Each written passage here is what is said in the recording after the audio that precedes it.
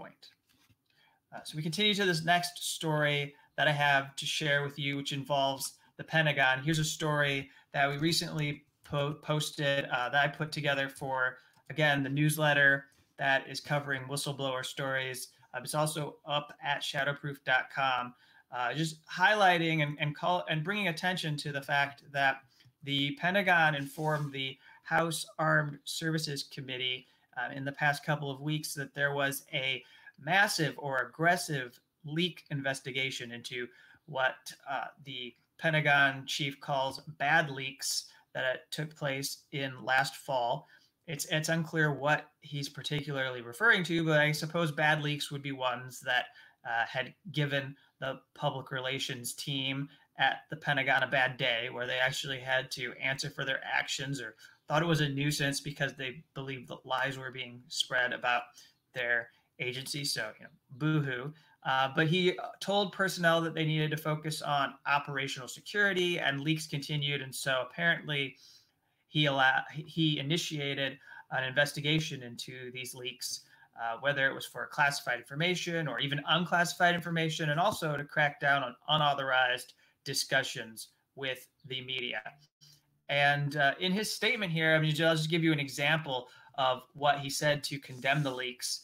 Those of you who have followed some of these stories in the past 10 years, like I have, might recall the kinds of words we hear from officials who get angry. And he manages to cram just about every kind of thing you could say against leaks into this one statement.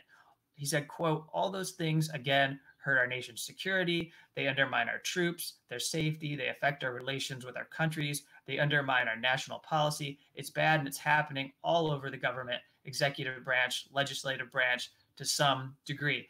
And he gives no specifics. He doesn't really say what he's talking about. And there's no examples of anyone being impacted as far as troop movements would go. And what I outline in this piece, and what I would like to just point out today, especially if you haven't heard that this was an investigation that was launched, is that there's this major insider threat program in the Pentagon and in all intelligence agencies, with the Office of the Director for National Intelligence involved in overseeing. That's, if you remember lying, James Clapper, he was the ODNI and the leader of this conglomerate that oversees the intelligence apparatus, or the security state, so to speak. And it consults and works with the Pentagon. And then there's insider threat programs at the FBI and NSA and throughout the different parts of the federal government. And they all are probably functioning fairly similarly. But at the Pentagon, in particular, which is what I focused on here, is this dynamic of having senior officials that are authorized to speak and leak and talk to the press, and able to get away with leaking because they're never going to get in trouble. People like Leon Panetta, who was the defense secretary, who revealed details that were classified about the operation that targeted the kill or capture mission that was launched against Osama bin Laden with SEAL Team 6. You also have James Mattis, who's been able to leak information about the Afghanistan war with no impact to himself whatsoever. David Petraeus is another example, although when he did his thing, got in trouble, he was with the CIA and no longer with the Pentagon. But these people are able to say what they want, benefit personally. And then meanwhile, you have an insider threat program that creates a climate of fear, spreads McCarthyism, encourages everyone around you to inform on you, become snitches, and to err on the side of caution. If you have any doubts, but you have reservations about an individual, well, go to the Insider Threat Task Force and put them on their radar, and then we'll monitor them closely and keep an eye.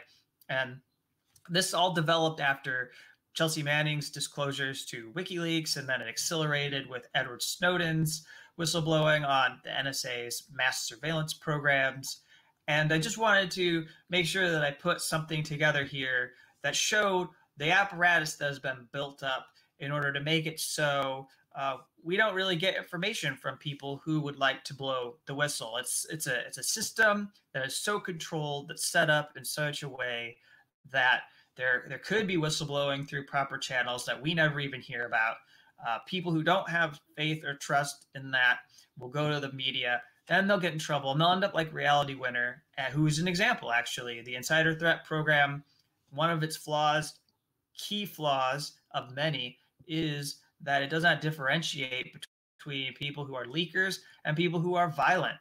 They lump Aaron Alexis and Nidal Hassan, who were shooters that went on rampages at military bases. Those are people who are seen as threats in the same way that Reality Winner's treated as a threat. Chelsea Manning has been profiled, and they've come up with indicators for how to look for future Chelsea Mannings, future Edward Snowdens. They even had NSA whistleblower Thomas Drake in their files at one point as and put together a character profile for what people could look for. And so I just wanted to make sure that people considered what's happening right now. I think we've seen in the past week here that there was some effort by a handful of Democrats who actually are concerned about the military-industrial complex, trying to reduce the budget by 10%. There were dozens upon dozens of Democrats, it seems, who rejected that in the Senate. You've had some moves with the massive military budget to try to put in some kind of measures for audits or encouraging whistleblowing, etc. But by and large, because there isn't much done, and also because the Pentagon is moving towards more and more secrecy daily, and against journalists trying to make it harder for people like myself to use the Freedom of Information Act to get details, you have this dynamic playing out where you are going to have leaks and where you're going to have people who are either angry, disgruntled, if that's how they want to describe them, or people who have a conscience and want to say something and speak up and then get punished for speaking out.